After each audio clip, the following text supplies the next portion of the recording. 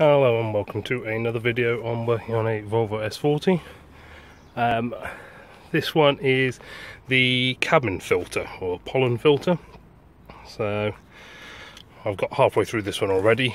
This is a bit of a fiddly one and easier to show it when it's all out. So just start by showing. This is the old one. We've owned this car a little over a year. This is the first time we've changed it. You can see this thing picks up a lot of rubbish. So this is a well worthwhile one doing. Here's a nice new shiny replacement. So we'll start by getting this one out of the way. Now it's down in the passenger footwell. So work light advisable on this one, it's a bit hard to see. And down here, up under this kick plate, you'll see this slot here. That's where it goes in. This is the bar that sits in here and then clips up in. I can't quite do it with one hand, I'm afraid. And that clips up in. But to remove it, you take this kick panel out. This panel sits in here like this and it's secured. You see the two screw holes there at the front, and they're just two normal Phillips screws down here. So that's just unscrew the two fronts, that comes out the way,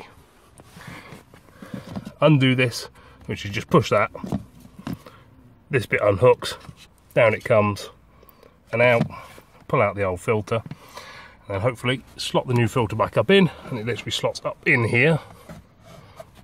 This goes back in. It is a bit fiddly to get back in, so there's no way I can do it with one hand, I'm afraid. Clips that back up in there. It needs to go forward another inch, you can see, and then reassemble.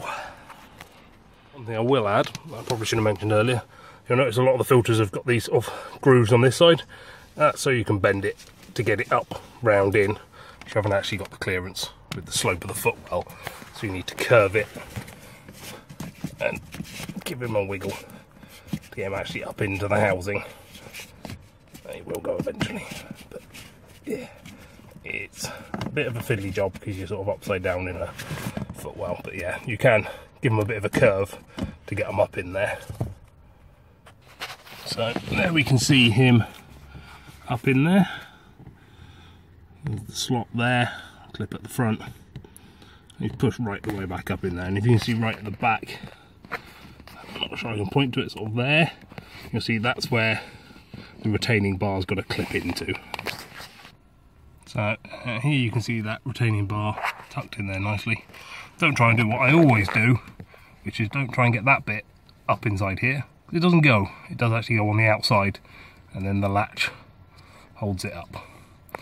And then that's that back on, so it's then just a case of putting that kick plate back on with the two screws going across the front there.